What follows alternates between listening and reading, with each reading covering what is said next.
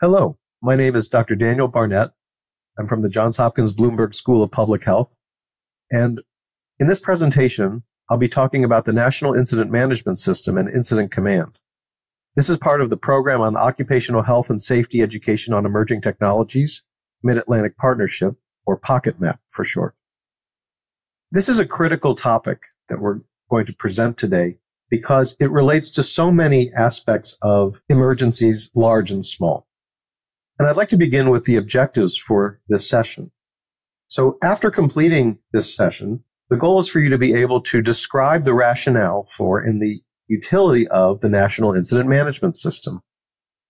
I will sometimes use the term NIMS, which is often used for short under the National Incident Management System. So I'm using it because you will hear it in daily experience as NIMS. Also, we'll want for you to be able to describe the basic organizational structure of the Incident Command System, or ICS for short, and its functional components. As we'll discuss in this session, the Incident Command System is under the NIMS umbrella, and I will explain what we mean by that as we progress. The third objective is to define the relevance of NIMS and ICS principles to public health emergencies. We'll also want for you to be able to contrast the terms unified command and area command and how they relate to public health emergency and disaster response in the context presented during this session. We'll want for you to be able to name the essential facilities in the context of incident management and to be able to describe the relevance of NIMS and ICS features to facilitate public health crisis risk communication. All of these objectives connect to ongoing and emergent challenges that we face locally, nationally, and internationally in an ever-changing threat landscape. And so the goal of this session is to provide functional, operationally relevant tools and concepts that can help you understand how to operate within these frameworks. So let's begin with some definitions. I've mentioned in the objectives the National Incident Management System, or NIMS. So what is NIMS? Well, let's talk about that. Before we actually define it, I want to give a little bit of a framing of what NIMS is all about and why it exists. We face an ever-broadening array of public health challenges in the world, ranging from natural disasters, which are increasing in frequency and severity. We face threats related to cybersecurity. We face threats related to intentionally caused events. And against this backdrop, it's critical that we have an overarching framework that can apply to all of these and is scalable in doing so. Now, there are many acronyms that are used for managing incidents, and that's unfortunately one of the issues and challenges in the field of public health emergency preparedness is the use of acronyms. We're going to try to minimize the use of acronyms, but I am mentioning NIMS and ICS intentionally because you will hear those terms more often than you hear, for example, National Incident Management System or Incident Command System, or at least you'll hear it as often as you hear the fully spelled out version. So let's now define the National Incident Management System and frame it in its context. So as I mentioned, emergencies occur every day in the United States and around the world. Hardly a day goes by when one will not see a news report of a public health emergency or disaster. COVID-19 was the largest pandemic in over 100 years, but that is not remotely the only type of public health emergency, of course, that we must contend with. And when we think about public health emergencies and disasters, it's important to have a unifying framework. And the National Incident Management System, or NIMS, is the U.S.-based unifying framework for how we manage incidents. And here's the gist of it. Incidents should ideally be managed at the lowest jurisdictional level possible. There's an old maxim that says all disasters are local. Well, phrased more accurately, all disasters begin locally. And so ideally, we want to implement all of the concepts that I'm referring to in today's session at the lowest jurisdictional level possible. We'll talk more about that. In doing so, in responding to these events, agencies, whether it's a public health department, whether it's fire services, EMS, law enforcement, have to be able to communicate with each other. And there's a term that's really important, and it's bold-faced accordingly here on this slide, called interoperability. What does that mean? Interoperability means that, for example, my two-way radio equipment that I'm using as a responder is on the same or compatible radio frequency as your two-way radio equipment.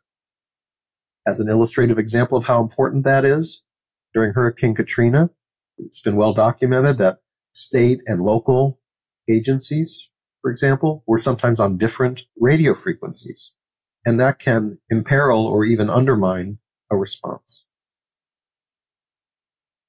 So to address these challenges of coordination, and we'll talk more about the interface between different agencies, in 2003, President George W. Bush issued what's called Homeland Security Presidential Directive 5. Why do I mention that specifically? Well, it's because HSPD 5, or Homeland Security Presidential Directive 5, made the adoption of the National Incident Management System, or NIMS, a condition for federal preparedness assistance. And it remains so as a critical centerpiece of public health and disaster response in the U.S. On the right side of this slide are key reasons why NIMS is so important. First, as you'll see on the slide, it provides standardized organizational structures. Standardization is crucial for effective response. Secondly, it allows for coordination and cooperation between public and private entities. When we think about, for example, COVID-19 response, we had pharmaceutical companies that were part of the response. We also had health departments as part of the response. A third and critically important reason why NIMS is so important, and one of its underpinning principles, is that NIMS is intended to do away with jargon. And you may have seen in police procedural shows, for example, I'm calling in a 1040 for 2000 block of X, Y, or Z, and there's a lot of numeric codes. Well, as it turns out, as an illustrative example, in some police jurisdictions, one number refers to a homicide, whereas in another jurisdiction, that same number may refer to a burglary. So we want to do away with the day-to-day jargon that you as public health workers and healthcare workers and those who are all part of this response experience use on a day-to-day basis and replace it with plain English, as they say. So that way we avoid the Tower of Babel scenario, if you will, where different agencies are using their same day-to-day jargon and no one can understand each other. So importantly, under the National Incident Management System, we want to do away with jargon. And ironically, one of the tenets is that we should avoid acronyms. But the reality is, as I alluded to earlier, NIMS is still referred to very commonly. So I'm using that NIMS word, if you will, as well as ICS, because that's how you'll commonly hear National Incident Management System and Incident Command System, respectively. So let's take a deeper dive into NIMS concepts and principles. One of NIMS' greatest strengths is its flexibility. It enables all responding organizations to work together effectively, regardless of the size or complexity of the organization or the event at hand. As I alluded to earlier, NIMS also promotes standardization and specifically and critically interoperability. As mentioned earlier, that can be, for example, whether one's radio equipment is on the same or compatible frequency with the radio equipment of responders from another agency. Importantly, there's a very central concept in public health emergency preparedness and disaster response, and that is the all hazards model. The all hazards model is being revisited, but it still holds to be a very useful framework. Specifically, the all hazards model means that the tools, and in this case, the frameworks that we're going to be talking about in this session, apply to a natural disaster or a cyber security event or an event that's large in scale or small in scale. So NIMS is a through line for all of the various types of events and disasters, large and small. And that's why this is so important. In fact, there's a framework called the National Response Framework in the U.S. that provides the structures and mechanisms to ensure that there is effective federal support of state and tribal and local related activities under the framework of NIMS.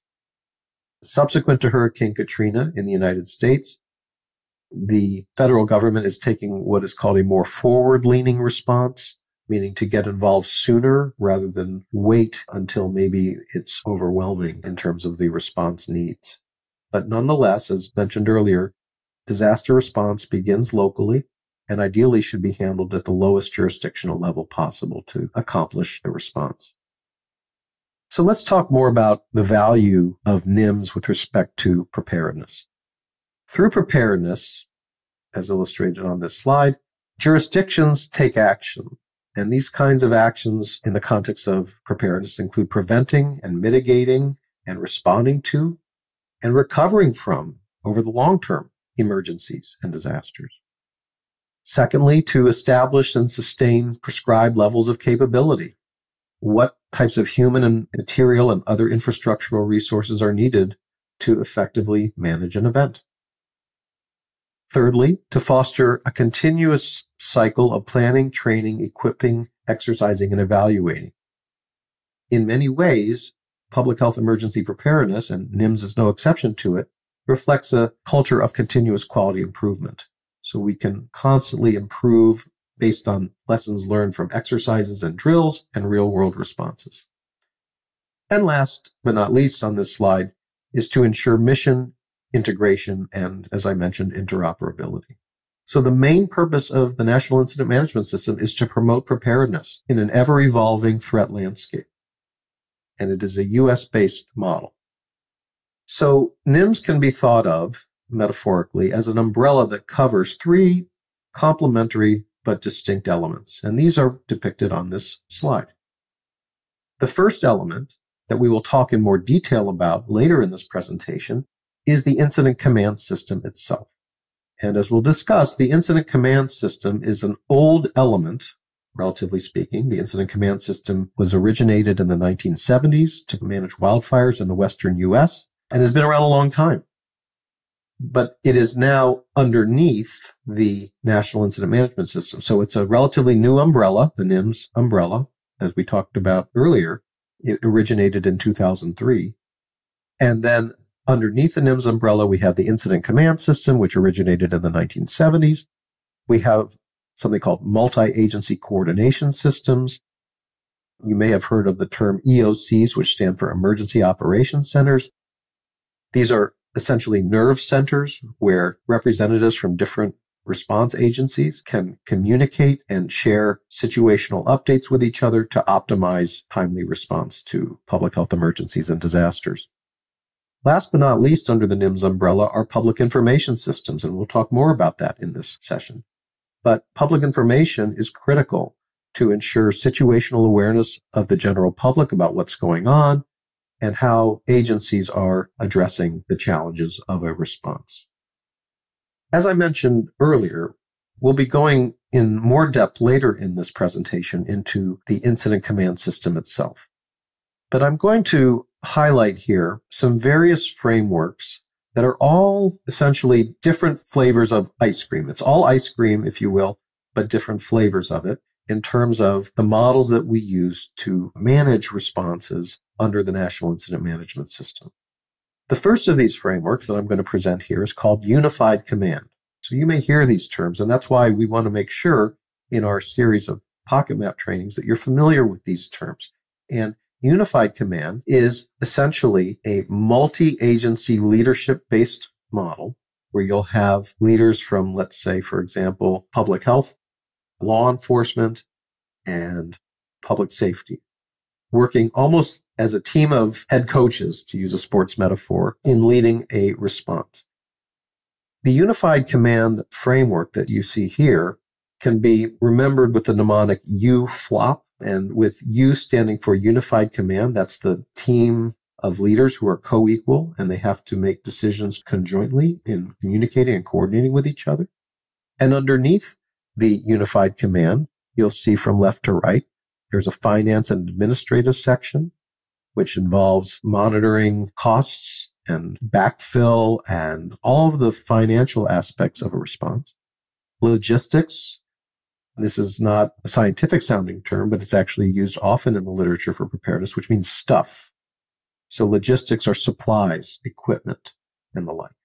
Operations. Operations are the nuanced detail work of response. And there's actually a whole section, as you can see here on this diagram, of operations. And last but not least, on the far right, under the unified command, is planning. So planning, you may wonder, well, how is planning related to response if we're responding?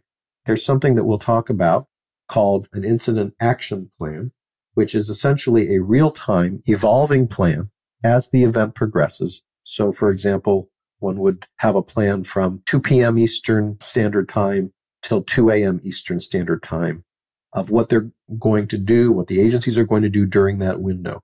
And then at 2 a.m., those agencies that are responding would revisit where they are at 2 a.m. and make a plan for the next, what we call operational period.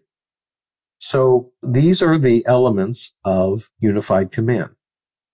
Unified command, as I mentioned, is really critical for events that involve, for example, multiple agencies, and specifically are well designed for large incidents that cross jurisdictional lines. For example, if there's a flood in a reservoir that affects 2 adjacent counties in a given state, unified command could be applied to manage that flood with that team of leaders, as alluded to in the previous slide, that conjointly oversee the response.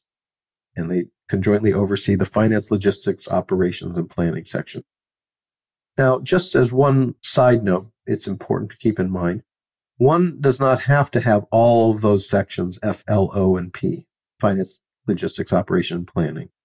The rule of thumb in response to public health emergencies and disasters under NIMS is lean and mean. We only use as many boxes as we need to do the job, but more often than not, for the type of event that we're describing here, for example, flooding in a local reservoir that affects multiple adjacent counties, we would probably need all of those boxes alluded to on the previous slide: finance and administration, logistics, operation, and planning. So let's now talk about another flavor of ice cream, if you will, which is called area command. And these are all variations on a theme. These are all under the NIMS umbrella. And as I mentioned earlier, we will talk about incident command, which is the framework that is even the most bedrock underpinning all of what we're talking about here. Unified command mentioned previously and area command here. This will all come together in terms of our description of it. But let's talk about area command. So area command is particularly relevant to public health emergencies, including but not limited specifically to infectious disease events, because area command lends itself to incidents that are not site-specific, are not immediately identifiable, and are geographically dispersed and evolve over time, which is basically a description of a public health infectious disease crisis. Because as we know about public health infectious disease crises, whether it's bioterrorism or naturally occurring, they are not site-specific. Germs do not follow jurisdictional lines. They are not immediately identifiable. There's something called an incubation period between the time when one is exposed to an infectious agent and one starts showing symptoms from that exposure. And as we saw with COVID-19, infectious disease crises are geographically dispersed and evolve over time. As I mentioned, we will talk more about the incident command system structure later in this presentation, but I do want to highlight that under area command in this framework, there's something called the area commander. There's a person or an individual called the area commander. Often area command is based at, for example, a state emergency management agency. And the area command basically oversees multiple simultaneously operating sites of a response. Let's say there's an infectious disease event. I'll make it up in the state of Colorado. And the lead agency basically would oversee the individual site-specific responses across the state of Colorado to that incident. And the area commander, for example, could have and does have the authority to route resources, for example, ambulances or other kinds of resources, to where they're most needed at any given point in time. But the area commander does not micromanage these simultaneously, separately operating incident response sites, but rather provides an overarching framework and leadership approach, and, as I mentioned, can direct resources to where they're needed most. So when we think of area command, a good mental association is a public health crisis involving an infectious disease event. It lends itself very well to area command. Let's now talk about another element under the NIMS umbrella that we alluded to earlier, which is called multi-agency coordination systems. And multi-agency coordination systems essentially can be thought of synonymously in a mnemonic but also practical way as emergency operations centers. That's a classic example of a multi-agency coordination system.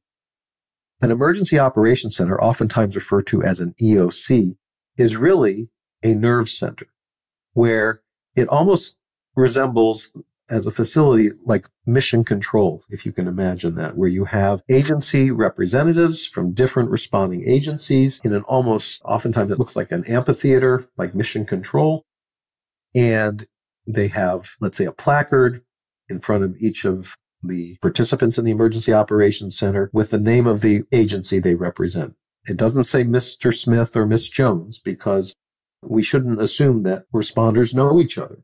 So it's the agency from which a responder originates, or in this case, in which an emergency operations center worker originates, that matters. And of course, disasters and public health emergencies like COVID-19 are often of greatly extensive duration.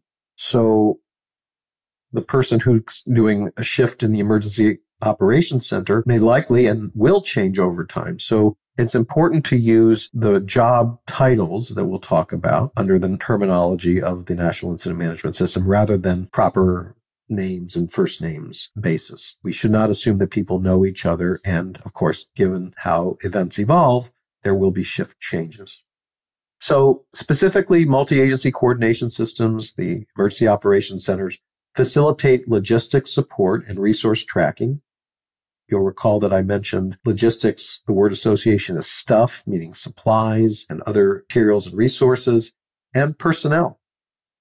Also, the Emergency Operations Center has the authority and actually duty to help make resource allocation decisions based on incident management priorities. So while the Emergency Operations Center does not direct how to respond, it does allow for siphoning resources to where they're most needed at any point in time. You may have seen in disasters press conferences with an elected official, and we'll talk later, the term incident commander, and other responders being interviewed by the press or making a press statement on TV or otherwise. Those kinds of statements and press events are often co-located within the Emergency Operations Center. And again, when you hear multi-agency coordination systems, the sort of word association is Emergency Operations Center. So notice this is not a command center. It's the word coordination that matters here.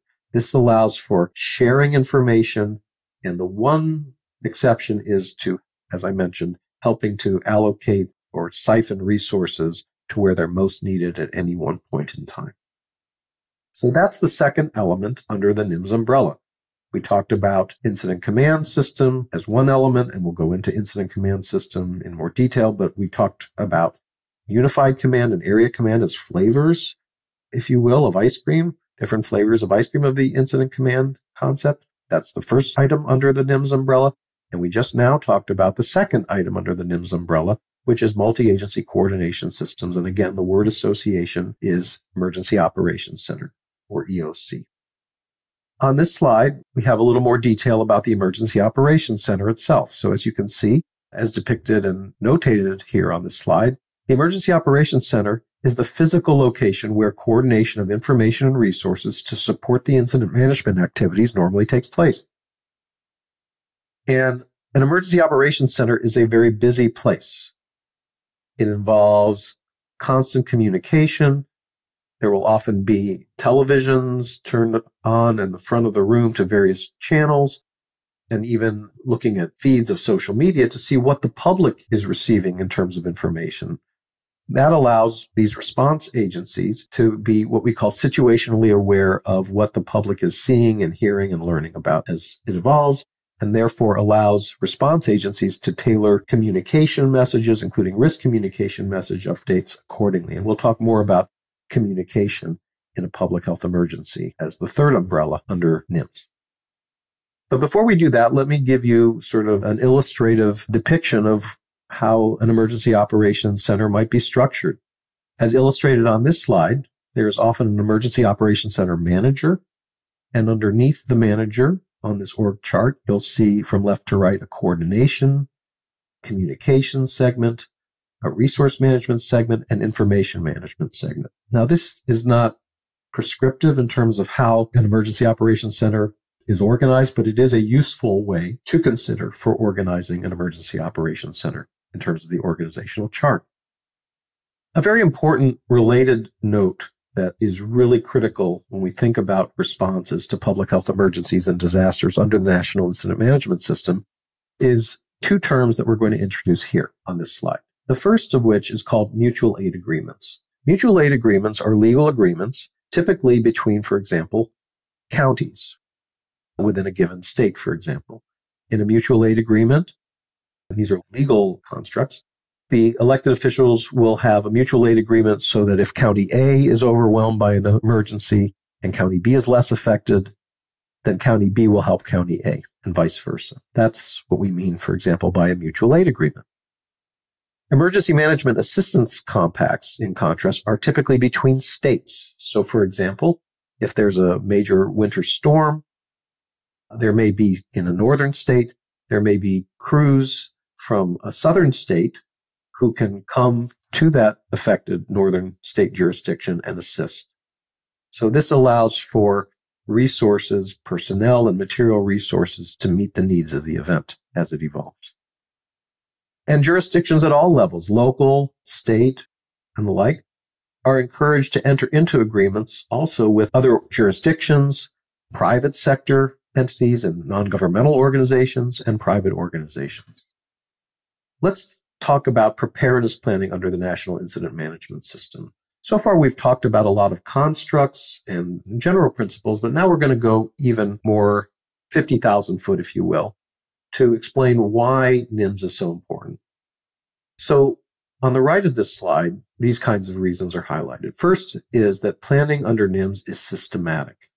So the National Incident Management System allows for not just response, but planning in a systematic way among agencies and jurisdictions. And by planning, we're talking about how resources will be used by, for example, setting priorities, what kind of resources are deemed as the high priority resources for purchasing in advance of an event, what kinds of functional activities need to be integrated, what kind of relationships between organizations and jurisdictions need to be established before a disaster occurs or even after a disaster has arisen, and ensuring that systems support all incident management activities. So one of the value adds of the National Incident Management System is it provides a framework for agencies to plan in advance of an event on how they're going to interface most effectively. And that's depicted on this slide. So in sequence, on the left side of this slide, it is involving organizing the planning process and resources, assessing risks and capabilities. Different jurisdictions have different threat profiles. For example, in Florida, hurricanes obviously are a key threat. Not in Minnesota, obviously. So agencies have to tailor the planning process under NIMS based on the most likely threats that their jurisdictions would face. The third element on this diagram on the left side of this slide is to develop a mitigation strategy. What would we do? What would agencies do to mitigate the impact of an event once it occurred?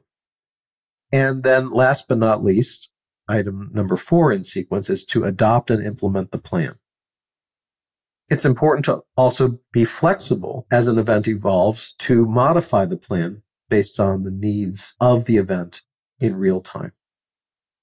But it's essential to have a pre-event plan nonetheless.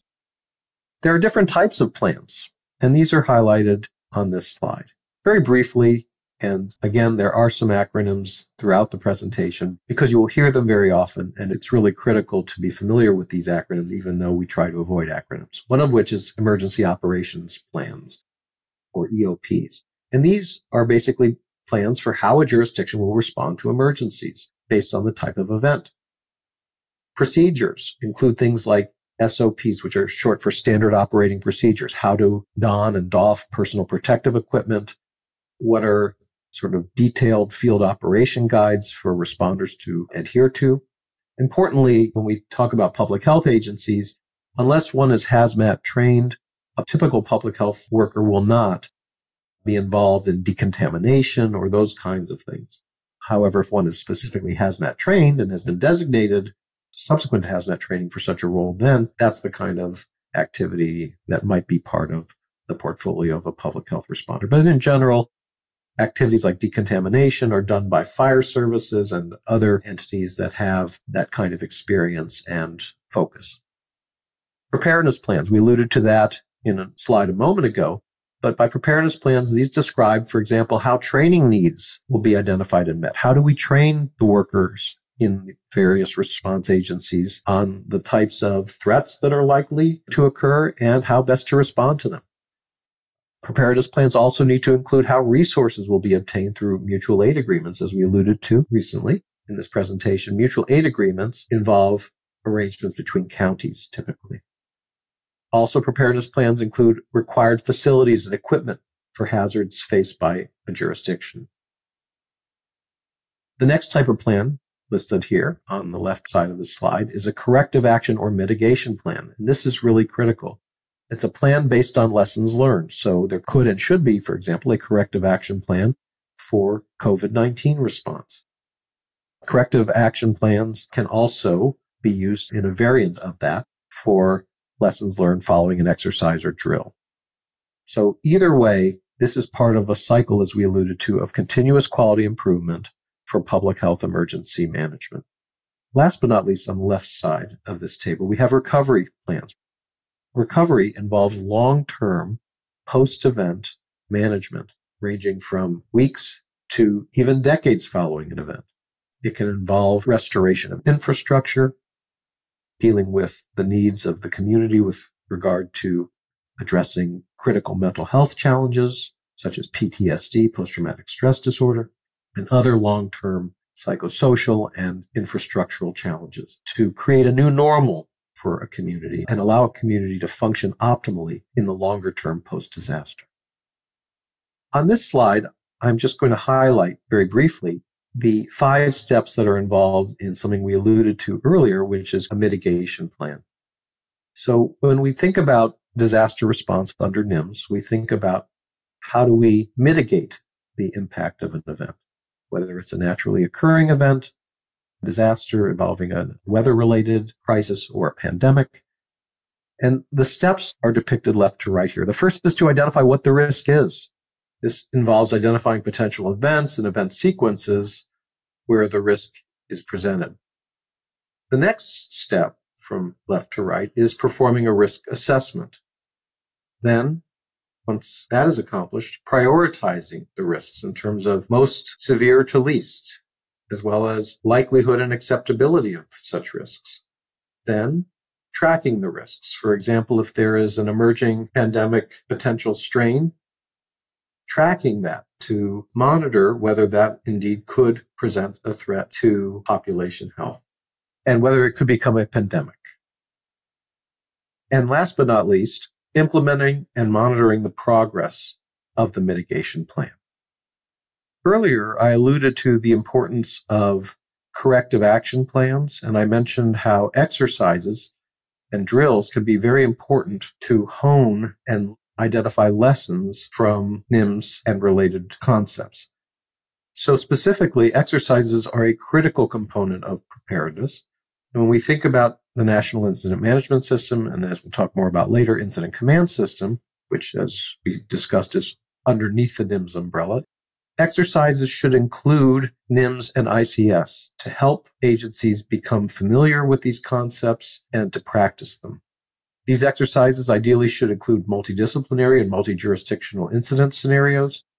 involve participation of private sector and non-governmental organizations as applicable, cover various aspects of preparedness plans, and last but not least, contain a mechanism for incorporating corrective actions. And that goes back to a comment I had mentioned earlier regarding one of the types of plans that's important is a corrective action plan. So it's not just doing an exercise or drill, but learning from what went well and what did not go so well during the exercise or drill, and applying those insights to improve future responses.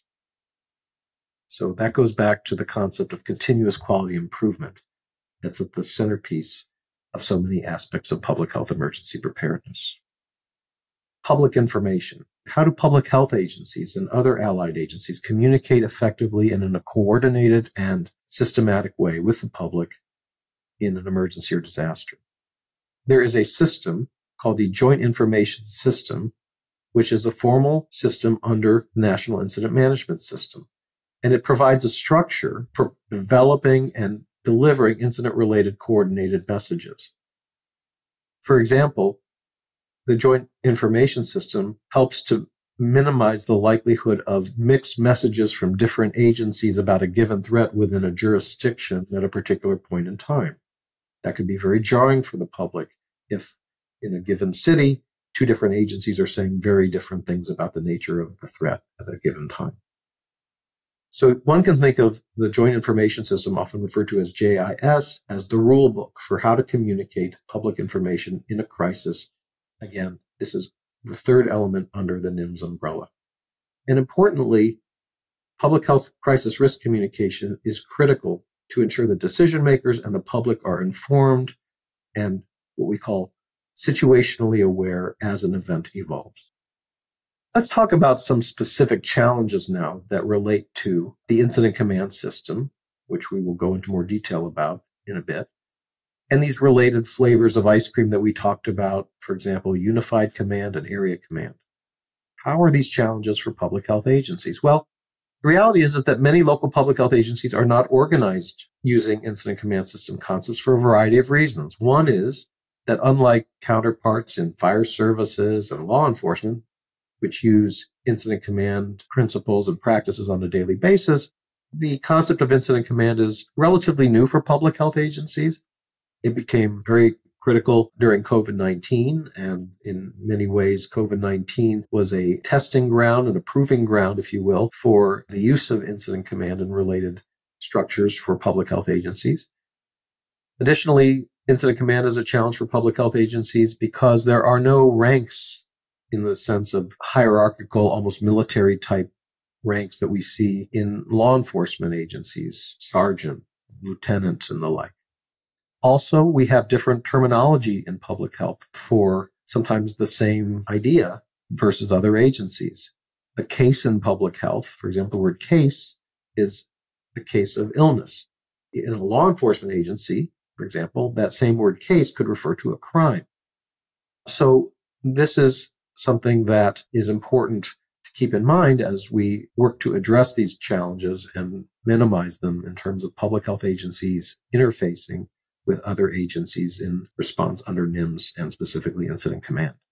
There's tremendous diversity in local public health agencies nationwide. And last but not least on this slide, continuing education and time for training for public health emergency preparedness in many ways are add-ons. Even though they're critical, they are not always considered core job responsibilities. That has changed, I think, at least anecdotally during and as a result of the COVID-19 pandemic. But again, this is something that needs to be baked in more for public health agencies and thus represents a challenge for implementation. In contrast to the challenges of incident command for public health agencies, let's talk about some opportunities. So COVID-19 exercised many of the critical muscles, if you will, for public health agencies to enhance public health response. Public health agencies can leverage those insights and those practices in moving forward. Incident command provides a framework, as we'll talk about, for public health agencies to work collaboratively with other public health agencies and with other allied agencies such as law enforcement and fire services. And critically, it provides a structure for preparedness activities. Having a structure is absolutely critical It allows for organized, coherent responses. So opportunities to practice these systems that we've been talking about, including incident command as we'll describe, include things that are not necessarily disasters. Health fair. Managing a health fair is a very complex event for a public health agency. So that's an opportunity, for example, for a public health agency to implement these concepts in a non-crisis setting. A lot could go wrong, for example, at a health fair. And so having these systems practiced using non-disaster events is a value add for health departments. Seasonal flu clinics, another example. State fair, food safety and sanitation. So some of these on this list are public health emergencies, but many on this list are not. And so the more public health agencies can practice and leverage their insights from COVID-19 response in the context of incident command, the better and more familiar public health agencies will be moving forward.